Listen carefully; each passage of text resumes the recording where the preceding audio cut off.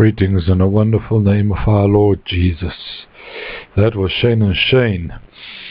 Psalm 46. Indeed, our God is our deliverer. God is with us, and He is faithful, and He is true, and we give it all the praise and all the glory. This is Monday night, just after 7 o'clock South African time. This is Lighthouse Radio. My name is Prophet Riaan, and on this station, we only declare the truth of God and the truth alone as our Lord has taught it to us, as it is written in the Scriptures. We are not here to manipulate the word. We are not here to distort it, to bend it in any way to suit any personal needs or agendas. We are simply here to declare the truth of our God. For indeed, according to John 8, the truth of the Lord shall set you free. But then we need to obey it, we need to adhere to it, we need to know it and stand upon it. This is why the Holy Spirit was poured out to lead us in all truth, according to John 16. So I greet you in that name above all names. I greet you in the name of Jesus. I greet you in the name of Yeshua. Indeed, may you be blessed. Thank you for tuning in. May the Lord's hand rest upon you. We are continuing with the series of restoration, of restoring the altar in times of apostasy. This week we are looking at loving and fearing the Lord. This is going to be part 1 next week. We will also be looking at, fearing the Lord, which is part of restoring the altar, obeying the Lord, submitting to the Lord. So tonight, I want to look at, as I mentioned, loving and fearing the Lord, loving and fearing God, because truly, to restore the altar means restoring our relationship with God, therefore restoring our commitment to the covenant. This therefore means we need to once again walk in the love and the fear of the Lord. Now, just from the start, understand that we live in times of, where the world, where we love mankind so much, and we love the rights of mankind, and we love, everything that mankind wants to believe in. But the problem is we do so at the expense of first and foremost standing up for God's kingdom values, for His norms, for His truth. And that is when you place creation above the Creator. That is idolatry, and the philosophical term is humanism, when you regard the needs and the rights of mankind as more important than anything else. So we need to understand that firstly we have to love the Lord above all else, and mankind. That's the greatest commandment, and the second commandment is to love your neighbor as you love yourself. So a dilemma for Christians today is to reconcile themselves to either fearing or loving God. For many people this is almost a paradox. How can we fear Him and love Him at the same time? The truth is that the journey towards loving and understanding God's truth begins by fearing Him in a loving and a respectful way. It says in Revelations chapter 1 verse 8, I am the Alpha and the Omega, says the Lord God, who is and who was and who is to come, the Almighty. So let us then examine this phenomenon. The alpha of our spiritual journey is to fear Him, therefore to respect and to be conscious of His holiness and purity. And the omega is to love Him unquestioningly. And just as God is the alpha and the omega, therefore He exists as the beginning and the end continuously, just so is our journey towards spiritual maturity, which leads to a point where we both fear and love God continuously, with both interwoven and without a discernible beginning or end. To fear and to love Him because to us, a natural state of our spiritual condition. You know, this becomes part of your spiritual condition, where you love and you fear Him. For this becomes intertwined and interwoven in our spiritual walk. You see, we cannot love others truly the way we should unless we love God first above all. And we cannot lead a holy and a pure life unless we fear, or in other words, respect Him, our Lord, as a holy and a righteous Lord. To restore the altar calls for the believer to again restore the balance between loving and fearing the Lord. So think of a circle.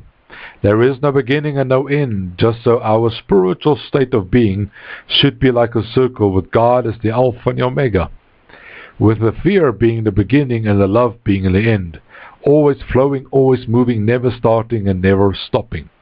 And a circle speaks of a ring, and a ring speaks of a wedding. Just so under the new covenant we are wedded to the Lord, and so His desire is for us to grow so close to Him, so that our spiritual being is one of constantly flowing with Him. So we need to reach that point where we love Him and fear Him at the same time, all the time. So then it is required for us to lovingly fear Him and fearfully love Him. Job 28 says, "The fear of the Lord, that is wisdom, and to shun evil is understanding." So based on the scripture, to fear the Lord and to love Him shouldn't be a dilemma once we comprehend that even though the fear of the Lord may be the beginning of wisdom, the end journey of wisdom is the understanding and the application of love. So we love through the cultivation of the fear of God.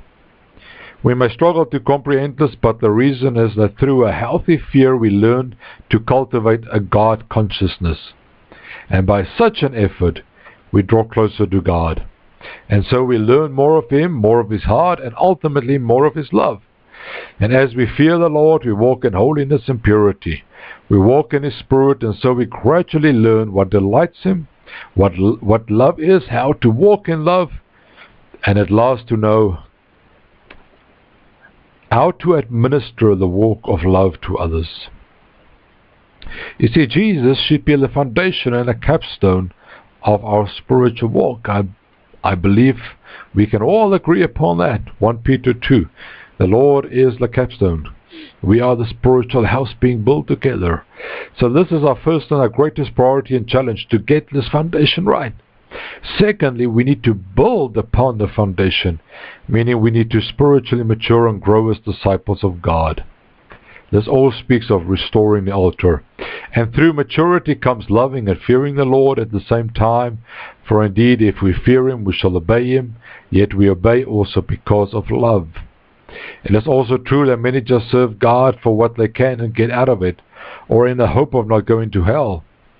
But we should serve and follow God because we love Him, we respect Him, adore Him, and we want to abide in Him.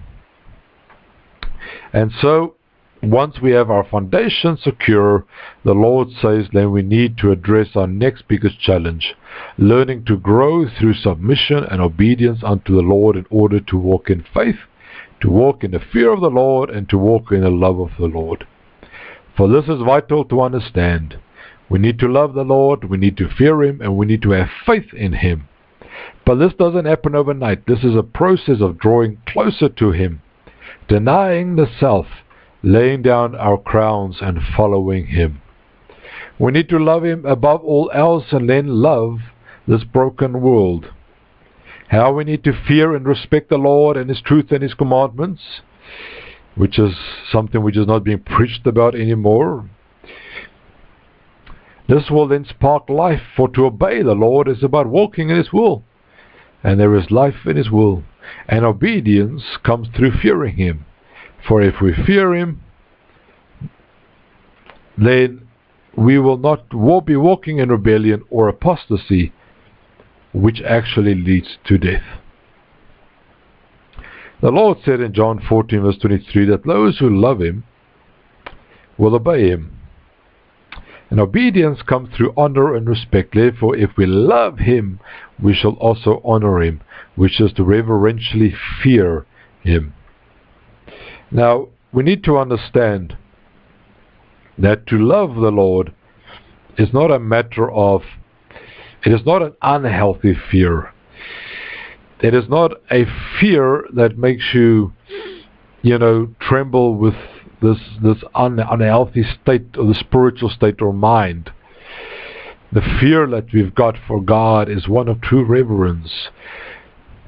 You see, one of the greatest things that we can learn on our spiritual journey, or the greatest understanding that we can reach, is who we are and who God is. We always need to get that perspective, that relationship right. We are but man, and God is God.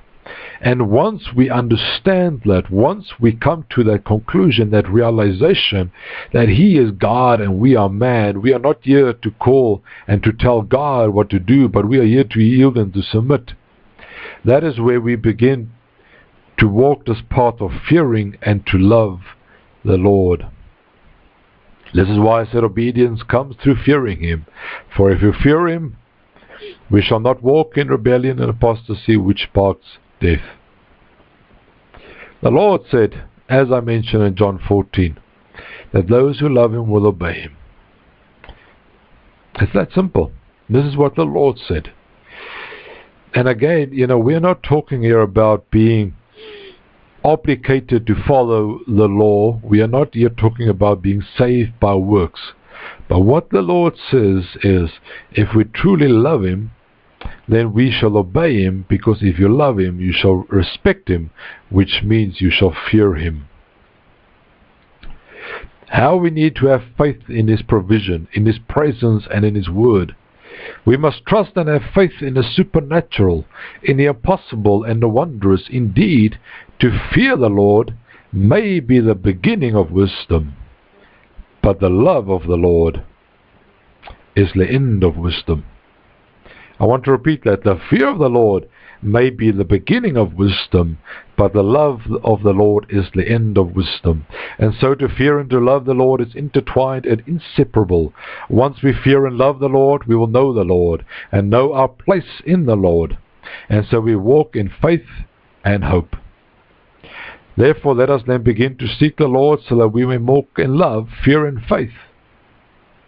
The 10 Commandments is, after all about love.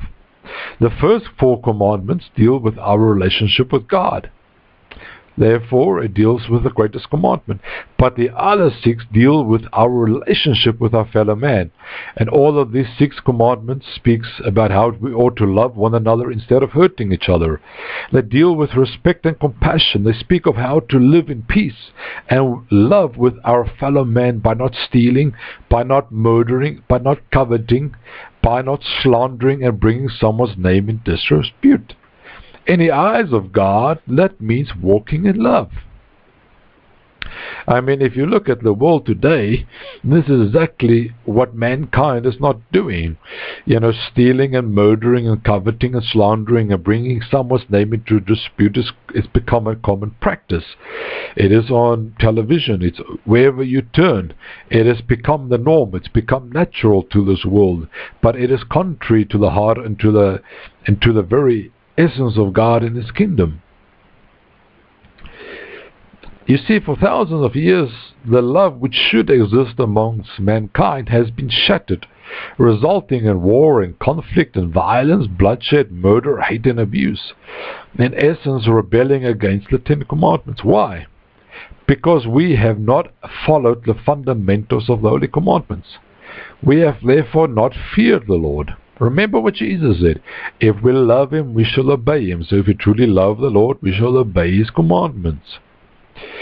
Now, understand, you get the 2 greatest commandments, then you get the 10 commandments, which expounds, which is an elaboration of the greatest commandments, and then you get the 613 laws of Moses.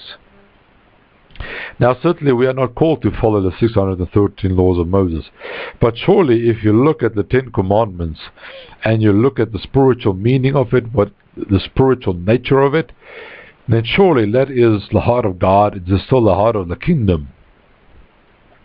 So, if we love the Lord, we shall fear Him, we shall obey, and we shall do what the Lord tells us to do.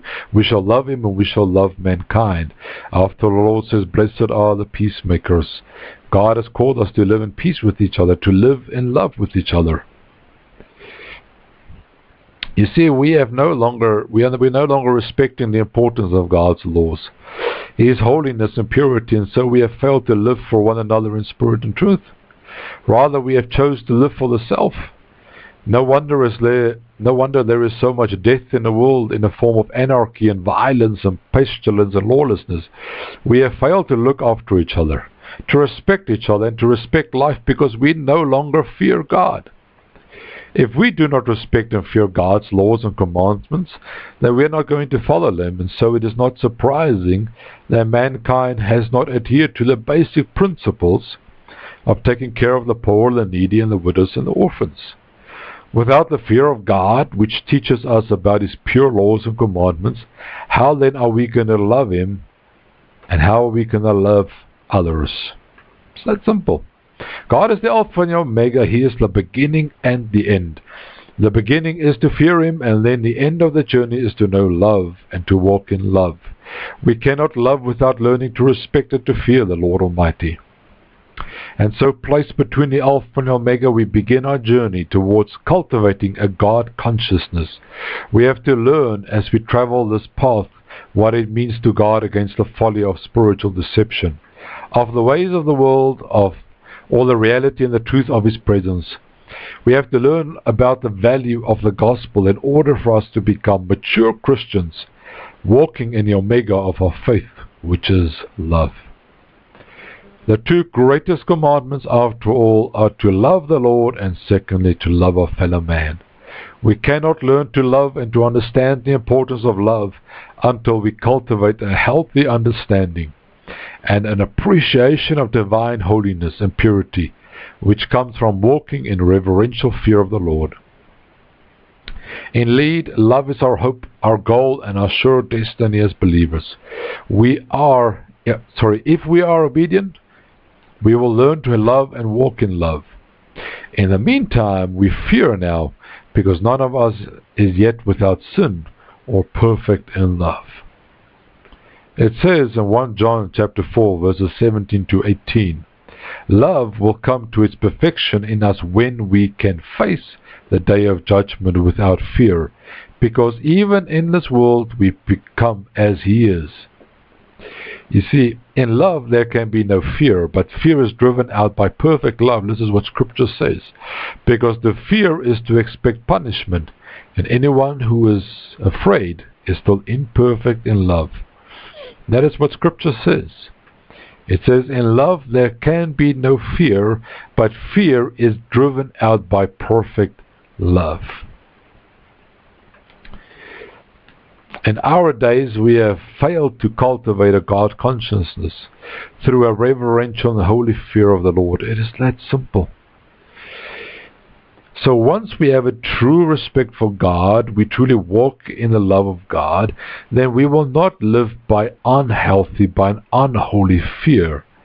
We will not be ruled by the fear of this world. And that fear is the fear of uncertainty. It is the fear of this world. It is brought on by the crisis of this world. But in God we have our blessed assurance. In God we have our sure footing upon the rock of Jesus. You see, there is no greater argument for the fear of the Lord than is found in Isaiah 11. And it says from verse 1, and there shall come forth a shoot out of the stock of Jesse. This is of course David's father. And a branch out of his root shall grow and bear fruit. And the Spirit of the Lord shall rest upon him, the Spirit of wisdom and understanding, the Spirit of counsel and might, the Spirit of knowledge and of the reverential and obedient fear of the Lord, and shall make him of quick understanding. And his delight shall be in the reverential and obedient fear of the Lord. Isaiah 11 speaks of the coming of Jesus, who will be empowered by the Spirit of the Lord. But it was prophesied that Jesus, with the indwelling of the Spirit, will delight in the fear of the Lord. How incredible. If the Son of God and the Holy Spirit delights in the purity and holiness of God the Father, therefore fearing and respecting the Father, then why shouldn't we fear God too? Why shouldn't we also, like Jesus, delight in the fear of God?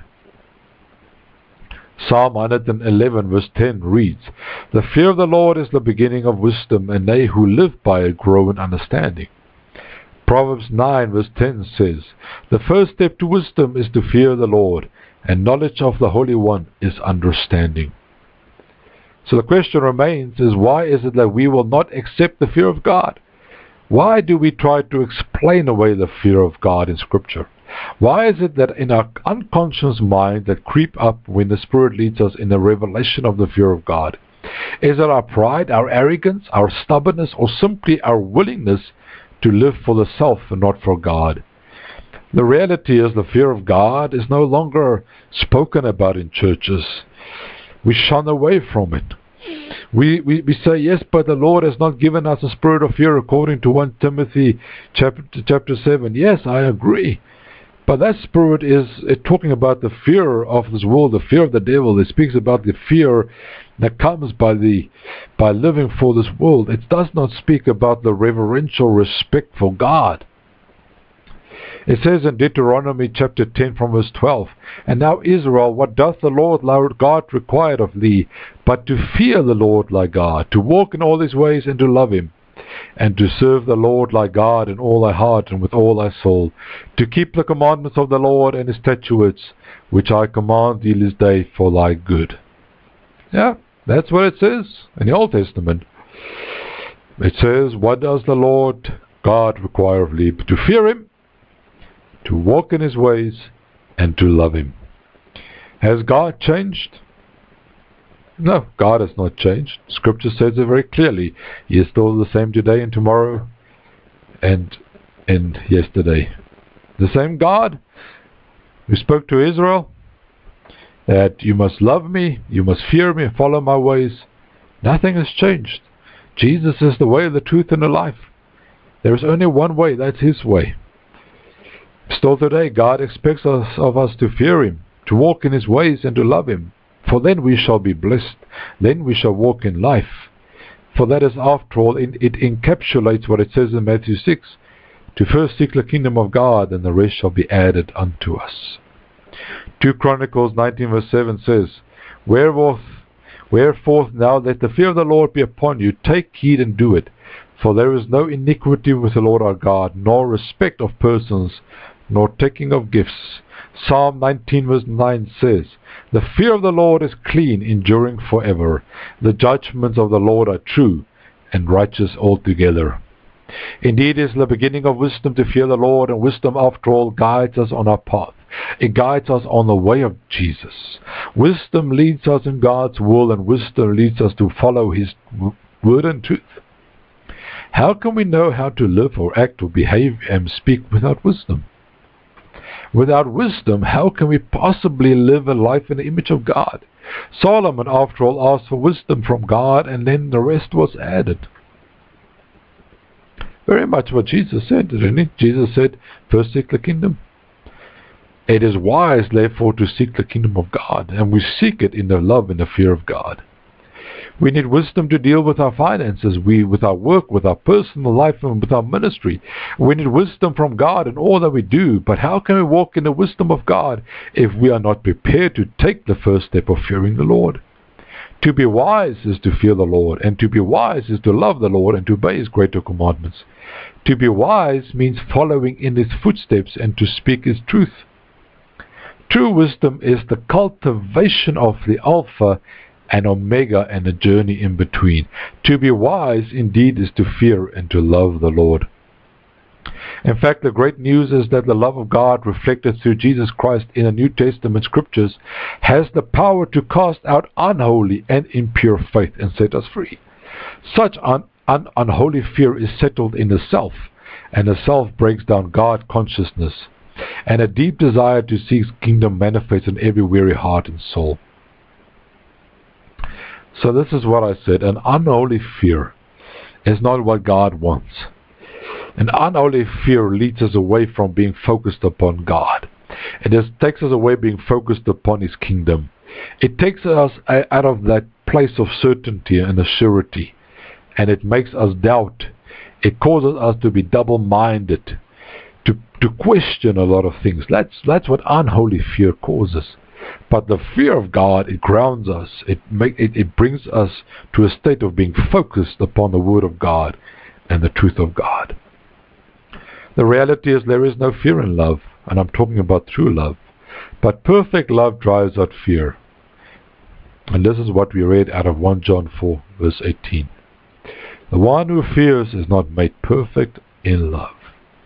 So again, John is talking here about the unholy fear that breaks down the true love of God. But the true fear of God builds up the true love of God. So unholy fear breaks it down, while the true fear of God, the true respect, will build love up. 1 John verses in the same scripture says, 1 John verse chapter 4 also says, Dear friends, let us love one another, for love comes from God. Everyone who loves has been born of God and knows God. Whoever does not love does not know God, because God is love. This is how God showed His love amongst us. He sent His Son, and only Son, into the world that we might live through Him. This is love, not that we loved Him, but that He loved us and sent His Son as an atoning sacrifice for our sins. Dear friends, since God so loved us, we also ought to love one another.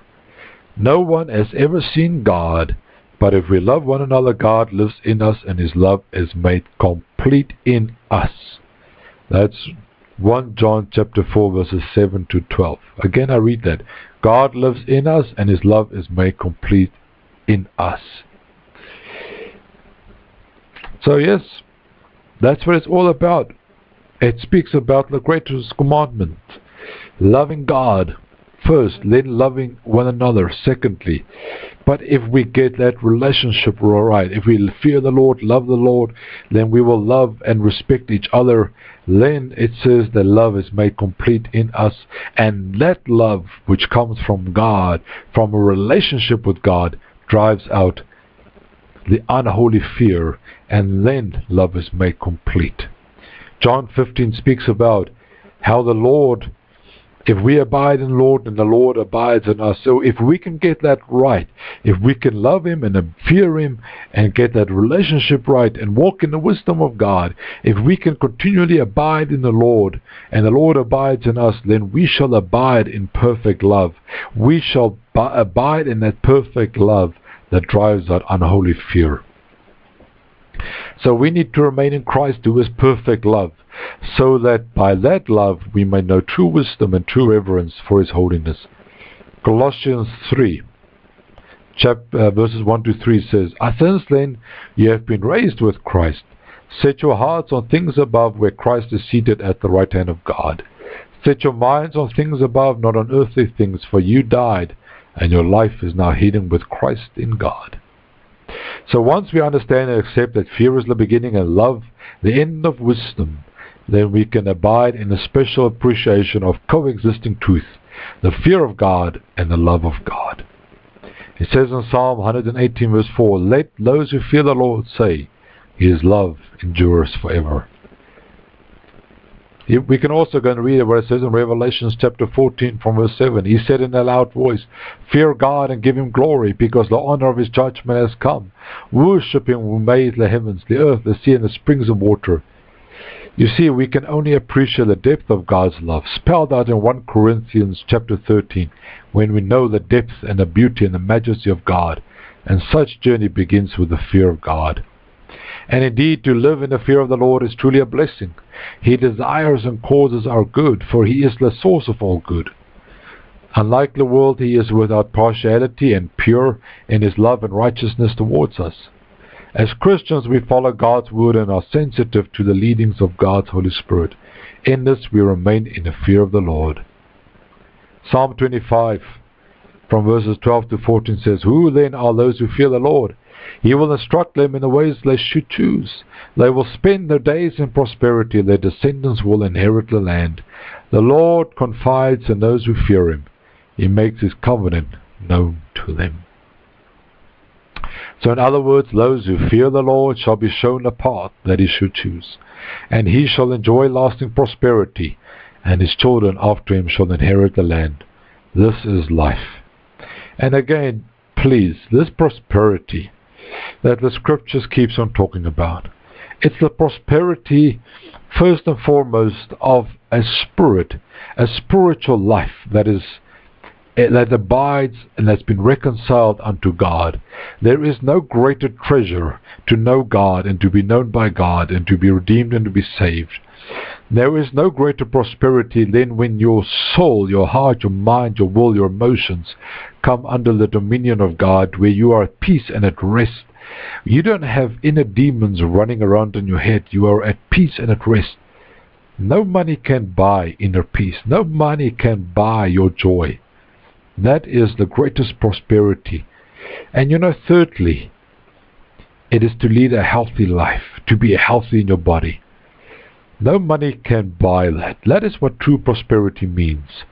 To be healthy, to be at peace, to be whole in spirit, soul, and body.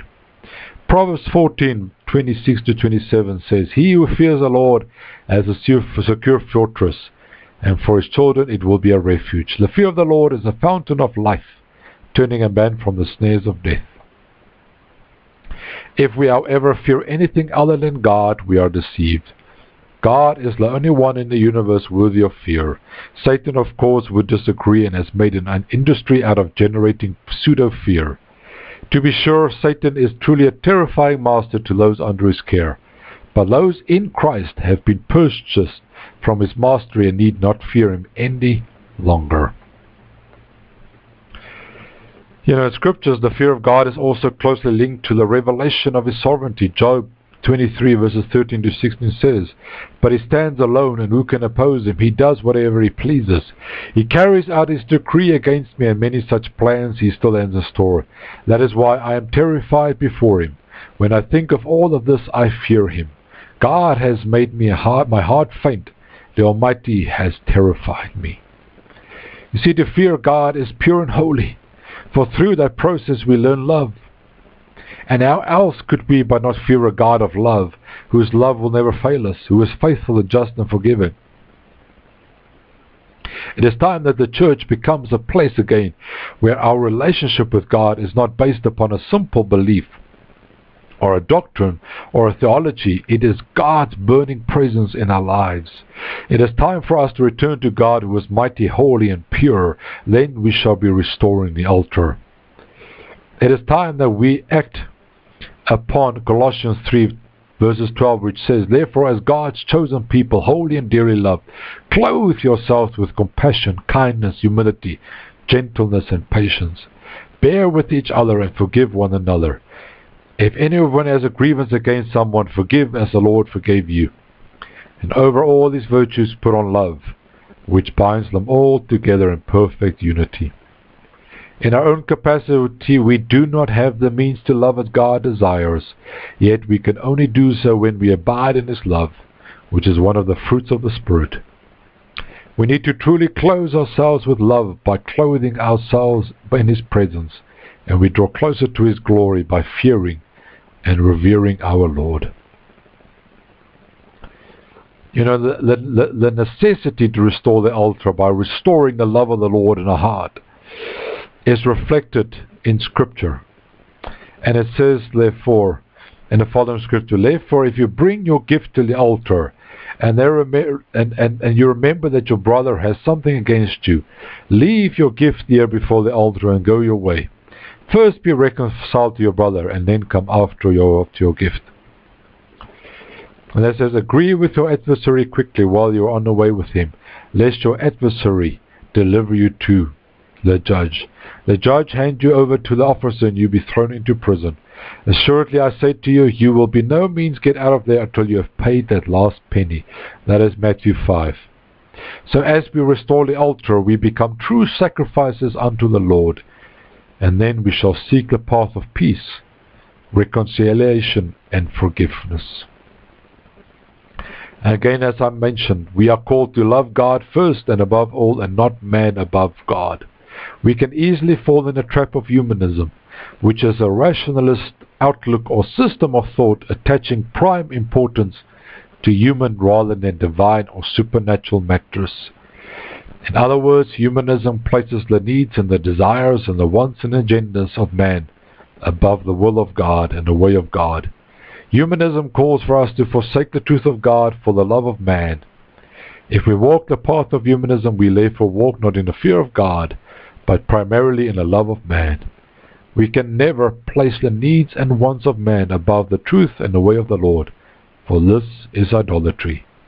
God's truth is absolute, and in His truth we must love, but then at the same not compromise with the world.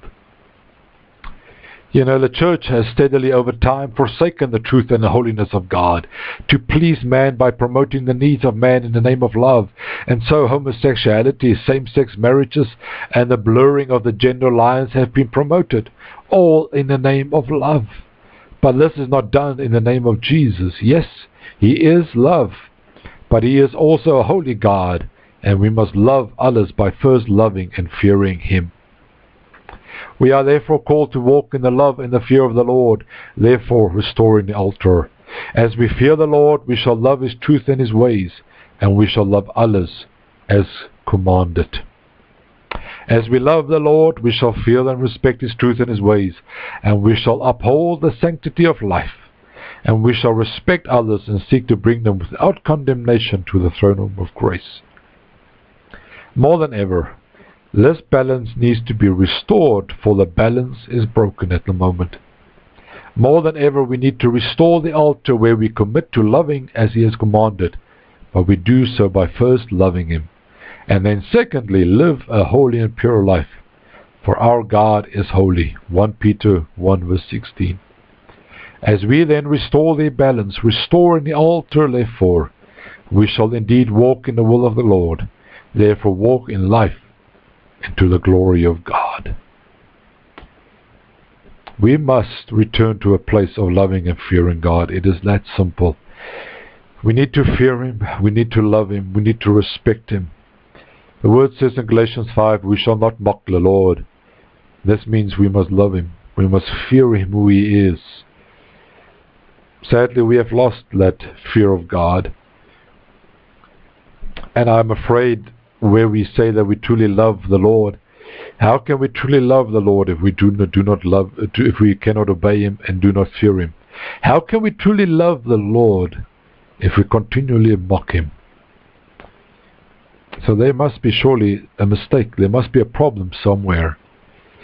But I fear that love that we talk about, it is not a God that is centered upon God Himself. It is a love that has been created by man to appease our own guilt and our own guilt-ridden conscience.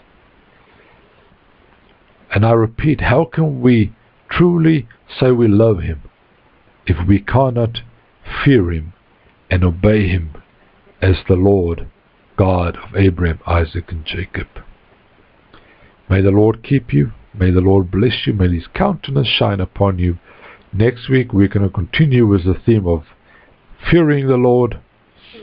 And truly, as you go out in this week, I pray that you will seek the Lord. Seek Him and you will find Him. Pray for wisdom. Pray that you will walk in the reverential fear of the Lord, for that will lead you on the path of God and on the path of life. God bless.